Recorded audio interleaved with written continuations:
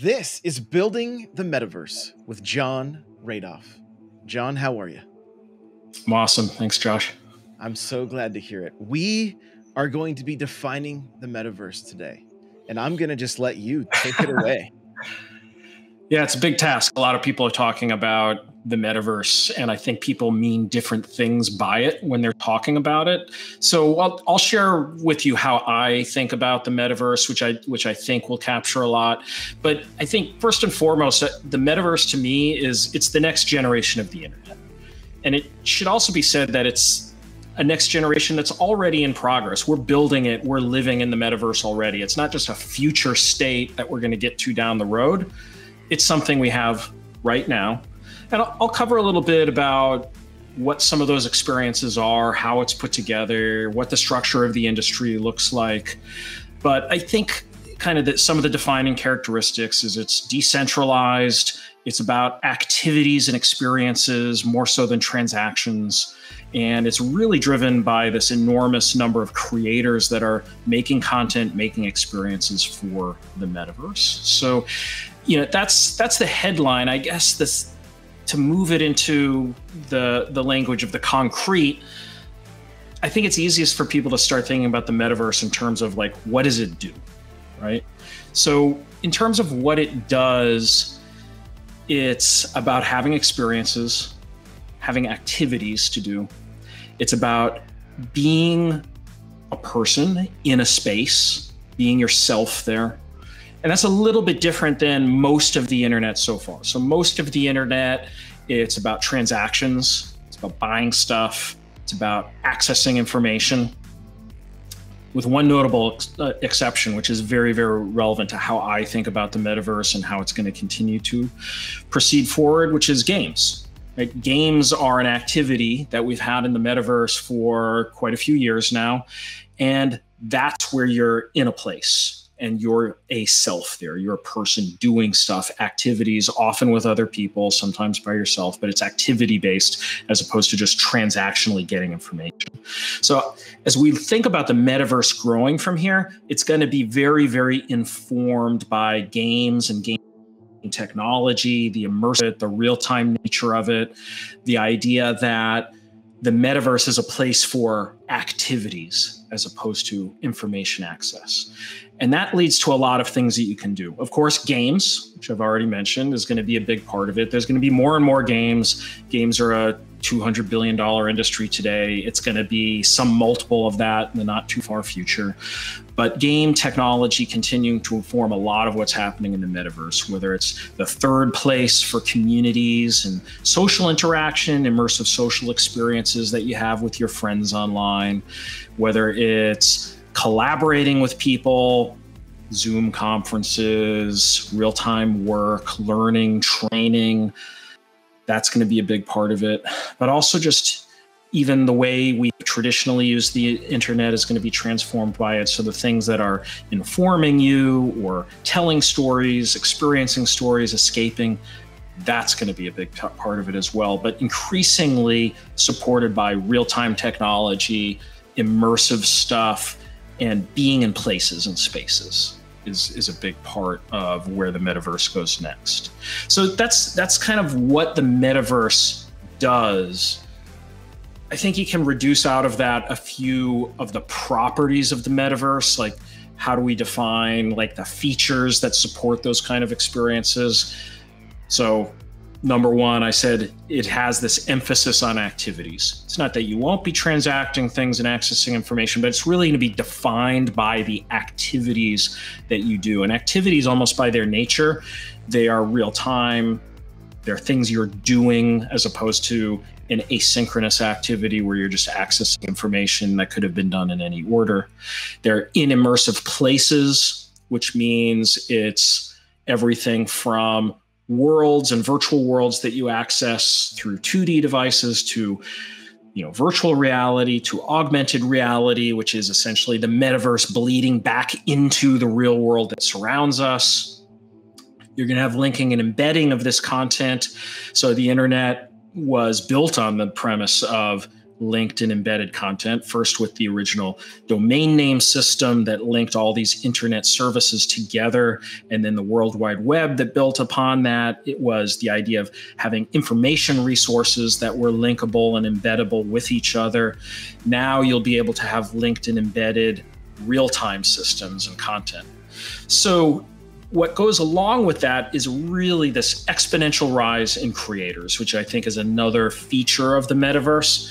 So for years now, we've made it easier and easier for creators to craft the more transactional aspects of the internet. So making a web page with blogs and wikis and website creation tools, or making an e-commerce experience a lot easier, like Shopify, for example, makes it very easy today for anyone really to launch a shop online. But that was the transactional phase of the internet. The metaverse being much more activity centric, it gets harder because we're talking about crafting spaces and experiences, and 3D graphics becomes part of it, and real-time connectivity between people and social interactions really adds a lot of complexity to crafting these experiences. So that's requiring a whole new set of tools to help creators make stuff for these spaces. And many of these tools are coming along already, and we can talk another way about the metaverse, which is the layers and the technologies, or essentially the industrial structure around the metaverse that's making this possible. And if I jump to this graphic that I've put together, which is this onion diagram of the 7 layers of the metaverse, I think of it as experiences at the top, or the outside of the onion, which is, again, that's what people do with the metaverse. That's why someone would care about the metaverse. Everything else really just supports it. And I talked about games, immersive social experiences, the way shopping and immersive theater and esports and all these other things are going to be transformed by the real-time nature of the metaverse and the immersiveness of the metaverse. Below that experience layer, there's a whole bunch of other things that makes it all possible. So right under experience is the discovery layer. So this is part of the metaverse as well. And that's everything that helps someone discover the experiences that they're going to have. So that's everything from curated portals that give you the lists of things that you could consume, ad networks that lead you to the next thing that you might want to try, all the forms of curation, ratings, stores, agents that are going to recommend things to you. That's the discovery layer, and that's very, very important. Otherwise, people aren't going to find much of anything on there other than what their friends might tell them, which, of course, itself is a really important part of discovery. And there's things that will, in fact, support the word of mouth nature of metaverse experiences. But that discovery layer is the second piece down under experience. So what I was mentioning on a few minutes ago was the creator economy layer that sits beneath that. So to really enable all this content that we're going to be experiencing in the future, the creator economy is everything that makes it easy to go direct from imagination onto people's screens and devices. So already there's a lot of technologies that support that, certainly for 2D graphics. That's everything Adobe has been doing for years, for example. And then there's now a lot of 3D technologies as well that allow the creation of the front end of that experience. So that's Unity, Unreal, everything that supports that ability to create that immersive content that people are experiencing. But it also includes everything that's below that as well. So, for example, my own company, Beamable, is in the business of creating all that business infrastructure that helps you create a business around this online game or immersive content that you've been creating in Unity. And there's a whole host of companies that are attacking different parts of the puzzle, whether it's managing virtual goods economies or creating even AI technologies to support parts of that. That's the creator economy that enables millions and millions of people to create the content and the experiences of the metaverse. Below that, you've got spatial computing, which I think of as the software layer that supports a lot of the immersiveness. So it's not the creative tools, it's the stuff that the creative tools are built on top of. So that also includes, Unity and Unreal, the 3D environments, what they call 3D engines. It's, VR, AR, AI technologies for things that'll enable the interactions you have in these spaces. It's the multitasking user interfaces, like all that, cool stuff inspired by like Minority Report, augmented reality interfaces, for example. You're going to see more and more of that, just enabling the multiple layers and data feeds that are happening within the metaverse. Below that, decentralization, very, very important fundamental concept that the internet was built on. So the domain name system that I mentioned earlier, the domain name system was one of the earliest forms of decentralization on the internet. It allowed different domain names and services to be deployed on the internet that could connect to each other and operate within one internet, but without a central authority. Well, over time, that has been expanded to include other things, such as the World Wide Web is essentially decentralized. Blockchain technologies for the exchange of crypto assets is very fundamentally decentralized for most applications of it. Cloud computing has allowed decentralization of the computing infrastructure in certain ways. So decentralization, very, very important part of the way this stuff is actually technically built. Below that, you've got the human interface hardware technologies. So, of course, our screens, our mobile devices that we carry around with us are part of the human interfaces into the metaverse.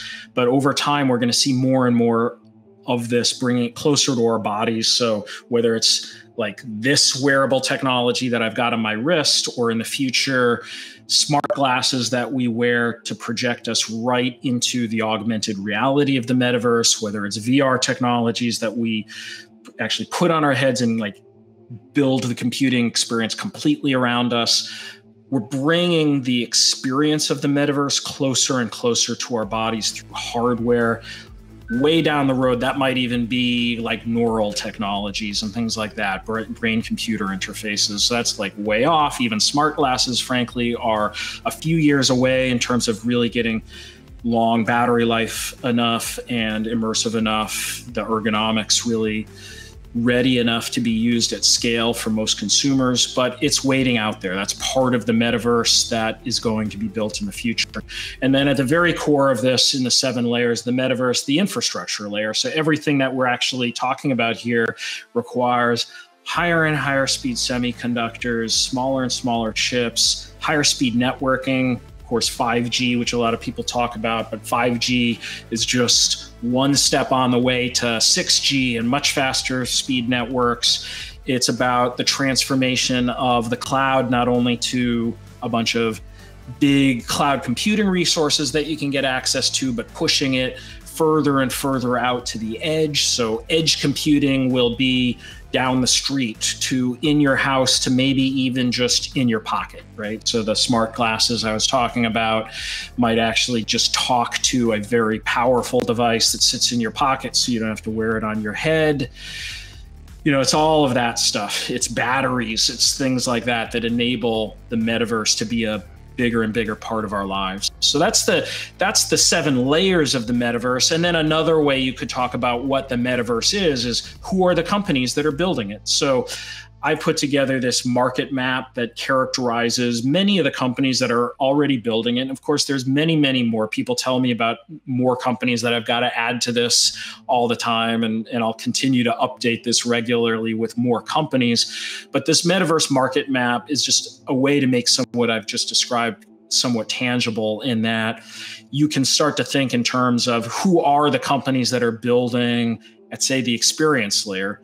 So certainly, people like Epic with games like Fortnite or Niantic, they're building experiences that are very much part of the metaverse. Right now, you can experience the metaverse today, but that is not the metaverse. Those are individual metaverses that make up this whole, what I sometimes call the multiverse of metaverses that are going to exist.